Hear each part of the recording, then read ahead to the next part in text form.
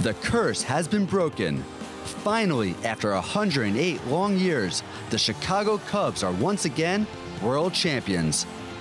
Despite going down 3-1 in the series, the Cubs managed to pull off a thriller on the road, beating the Cleveland Indians 8-7 after 10 innings in Ohio. A fairy tale ending for the Cubs organization and players who fought so hard in such an improbable comeback. These group of guys are an amazing group. They never quit. They're winners, all of them. It's a great organization, but these players are amazing players. They never stop fighting. They're resilient. They're tough as nails. That's a team win. It was all celebrations in the locker room as each and every player soaked in this memorable championship. A talented group of players who prevailed, ending the longest drought in North American sports history. The team battled through a difficult opponent in this instant fall classic. It's like a heavyweight fight, man.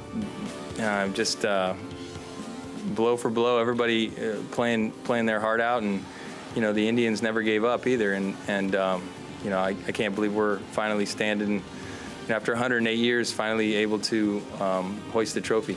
A truly special victory for the fans who have been waiting their entire life to witness the Cubs become champs. Thousands of Chicago's beloved Cubbies celebrated outside Wrigley Field, the home of the Cubs, which was party central for the jubilant supporters.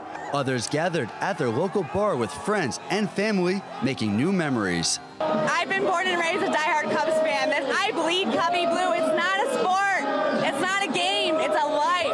It's a lifestyle. Like, this means everything to our city, to our families, and memories. Go Cubs! The Cubs are known by so many as Major League Baseball's lovable losers, but today they can relinquish all the pain and suffering which has lasted more than a lifetime. After ending the so-called curse of the Billy Goat, this may be the start of many more championships in the years to come. All eyes will be on this star-packed Cubs team to defend their title next season.